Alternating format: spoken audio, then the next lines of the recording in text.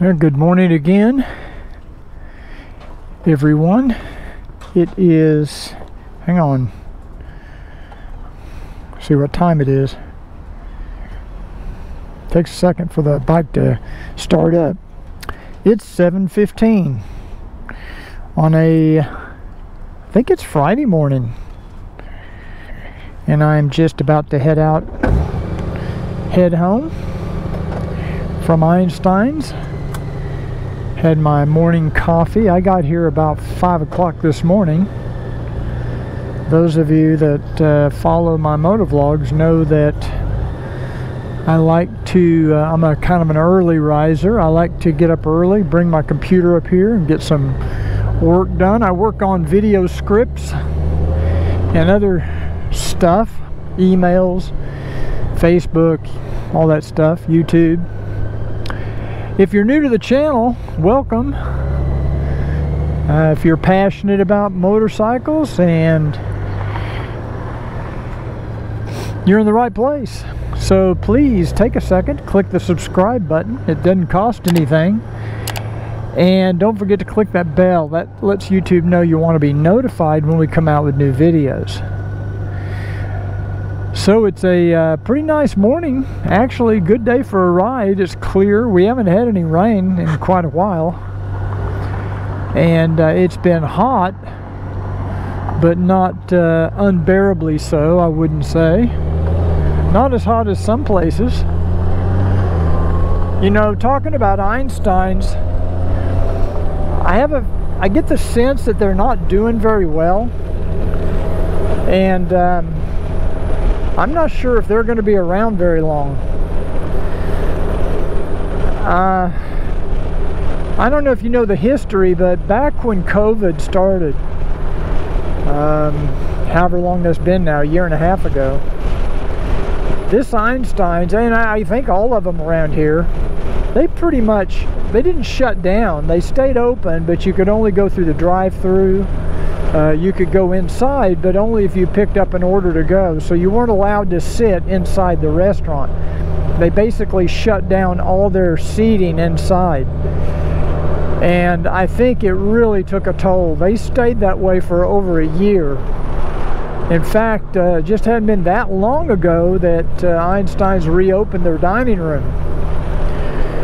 Now, what happened, like in my case, I was going there every day, and Dawn and I would meet there on Sundays, have a bagel and coffee, and, you know, visit. But when they closed their dining room, what we did is we just walked right next door to Awake, which is the restaurant right next door to Einstein's. They were open for business. And I think for maybe a few months they did have a policy where you had to wear a mask when you walked in the restaurant, which made no sense, because as soon as you sit down and start eating and drinking, you can take the mask off. We've talked about that before. So, but they, you know, they were open for business. You could sit in there, and we kind of got in the habit of going to Awake because they have really good coffee, they have good food, and have great service. And so Dawn and I never really went back to Einstein's. We've been staying at Awake. Now I'll go to Einstein's by myself sometimes during the week, not as often as I used to. I used to go every day. Now I go maybe 3 or 4 times a week at the most. And what happened is, like I say, you just kind of get out of the habit of going there. The reason I go to Einstein's is because they're open so early. They open at 5 o'clock in the morning during the week, and I get up early and there's nowhere else open at 5. That's the only thing we don't like about Awake, is they don't open until 7. A couple of days a week they'll open at 6:30 just for some special groups that come in there, but generally they open at 7 o'clock, and that's, you know, for Dawn and I, that's late. So,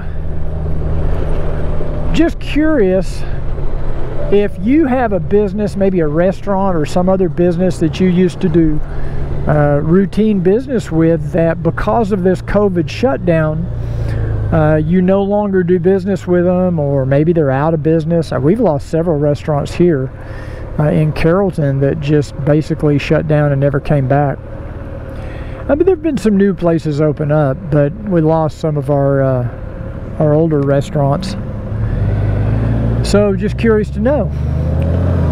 Now, when I talked earlier about how hot it was and that it hasn't been just oppressively hot, it is hot in the afternoons here.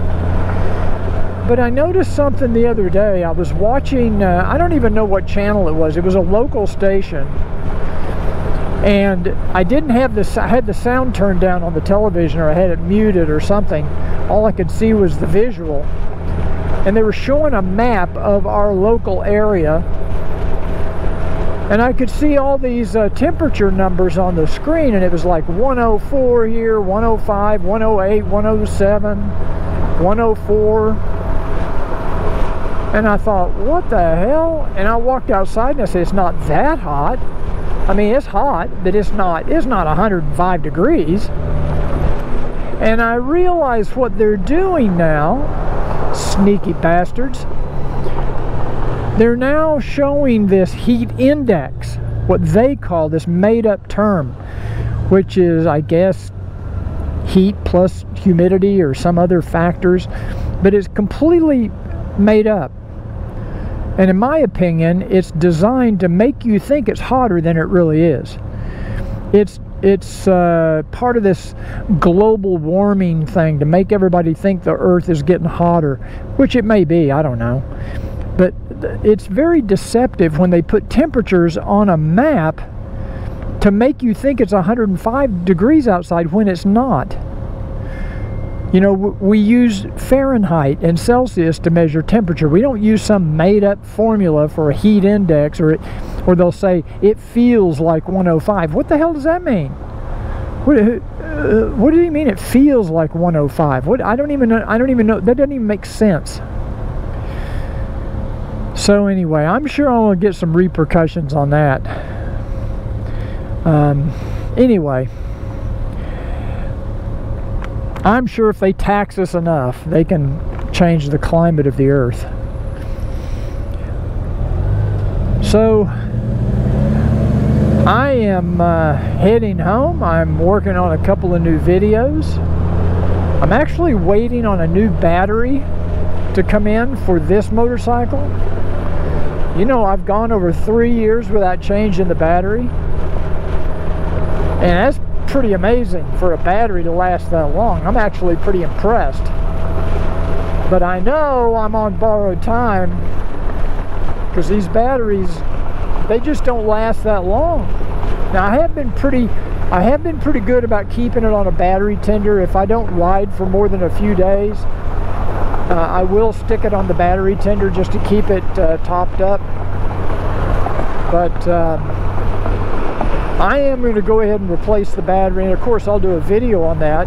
I've got another little accessory that I got in yesterday that I'm going to be installing. I'll be doing a video on that. So there'll be some stuff coming up here in the near future, probably not till next week. So I just thought I'd have you join me on my ride home. Look at the traffic today. It's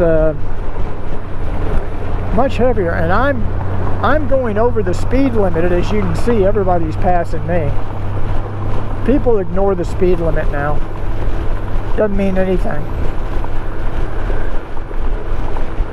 So I'm just trying to stay in the flow of traffic and not not have too little distance between me and the guy in front of me, and try to keep some distance between me and the guy behind me. So thanks for joining me today. If you liked the video, please give it a thumbs up. That really does help my YouTube rankings, which I need all the help I can get. And I appreciate you joining me today. I'll see you on the next Cruiseman's Motovlog. Remember, but ride safe.